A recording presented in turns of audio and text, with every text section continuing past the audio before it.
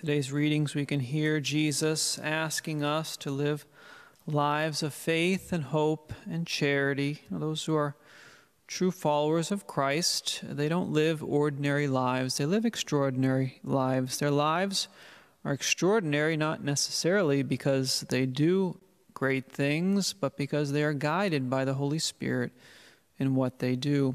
Even the ordinary things become extraordinary when we live life in union with God. It's living the theological virtues that's meant to distinguish us from non-believers, from those who don't believe in the Lord.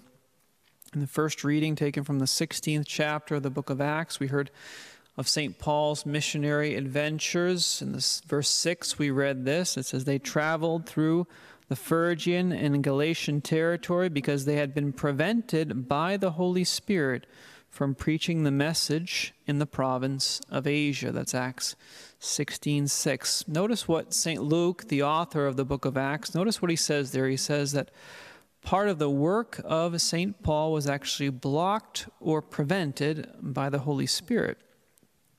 Now, a historian or a scholar might say that St. Luke's missionary work was prevented. He was prevented from going to Asia because maybe there was a virus outbreak, if you want to use a contemporary application, or because he didn't have enough money for the journey, or because it was too dangerous for him to travel in hostile neighborhoods in order to get there. That's what a historian or a scholar might say. But the Scripture says that it was actually the Holy Spirit who prevented him. We tend to focus on secondary causes. What does that mean? Well, we say that, the reason I couldn't do this or that was because of this difficulty or that difficulty, or because there was a state shutdown, or because someone at home got sick, or I fell and broke my wrist, or whatever. We tend to focus on what we can see and understand, and certainly those things are causes, but they're secondary causes. What's the primary cause? God. God is the primary cause. Someone recently pointed out to me a passage in St. Faustina's diary where she too was wrestling with how to respond or what to do with her limitations and the roadblocks that were coming up with the work that Jesus had entrusted to her. And she wrote this, in paragraph 788, she wrote, as I was conversing with the hidden God, he gave me to understand that I should not be reflecting so much and building up fear of the difficulties which I might encounter. And then Jesus said this to her. He said, know that I am with you. I bring about the difficulties and I overcome them. In one instant, I can change a hostile disposition to one which is favorable to this cause, unquote. Jesus said, I bring about the difficulties and I overcome them. And we probably need at least an hour or so just to reflect and explain that. It sounds like something that we'll find. You could even find the prophet Isaiah where God says this. He says, I form light and create darkness. I make well-being and create woe or create calamity. I am the Lord who does all these things. Isaiah 45, verse 7. What's our Lord trying to get us to understand? Not that he's the author of evil. No, that's not the message. The message is simply that he is in total control of everything. But first thing he wants to do is for us to take to heart those words which he said to St. Faustina, know that I am with you. Know that I am with you. As a side note, since we are in the month of May, we'll just mention that Our Lady's whole life and her mission, well, we can say, her whole life and her whole mission were summed up in those first words that the angel said to her when he said, Hail, full of grace, the Lord is with you. The Lord is with you. Luke 1:28. The Lord is with us. He wants us to first of all take that to heart as far as anything that we have to deal with in life. God wants us to live a life of faith in him, not in anything or in anyone else. When we live a life of true faith, then what happens? Well, we see doors will close in some places and doors will open in other places, even where we didn't expect them. We heard that at the end of the first reading. It says, during the night, Paul had a vision. A Macedonian stood before him and implored him with these words, come over to Macedonia and help us. When he had seen the vision, we, meaning St. Luke and him, we sought passage to Macedonia at once, concluding that God had called us to proclaim the good news to them. Acts 16, verses 9 and 10. So God closed the door to Asia, and through a vision, he opened the door to Europe for St. Paul. And since St. Paul trusted in the Lord and was able to see God's hand in everything that he acted, he went to Macedonia to preach.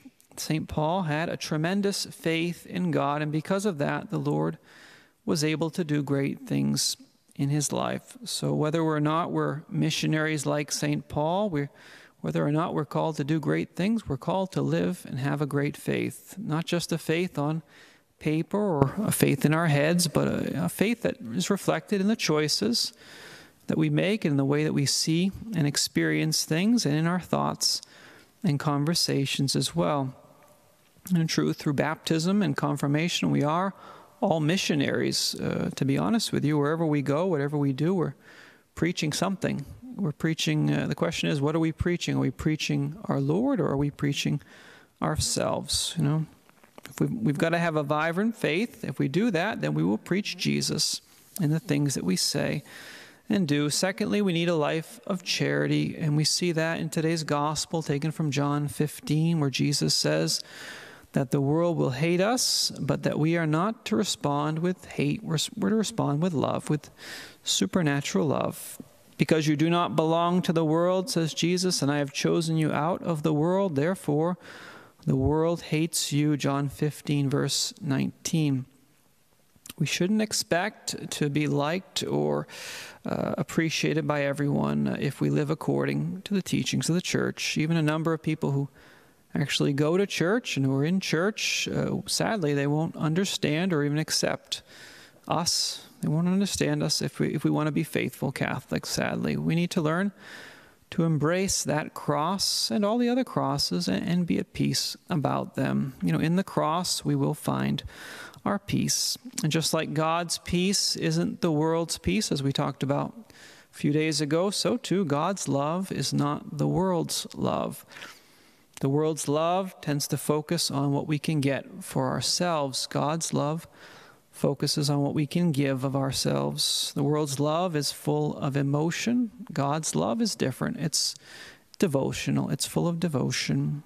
The world's love tends to focus on external beauty, which potentially excludes a lot of us who aren't beauty kings or beauty queens. God's love is different. It focuses on internal beauty, which potentially includes all of us. No one's excluded from God's love. The world's love is passive. It's something that they say happens to you, and it happens to us. They say, I fell in love, but God's love is different. It's active. It's the choice to do good, the choice to give of ourselves, and that doesn't happen unless I choose to give of myself.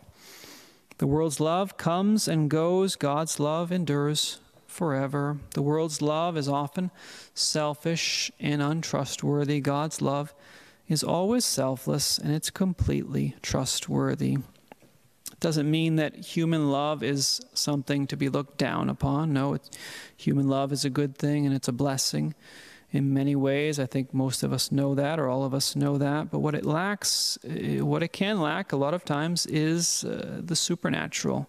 If human love lacks the supernatural, it's incomplete. Jesus says, if you love those who love you, what credit is that to you?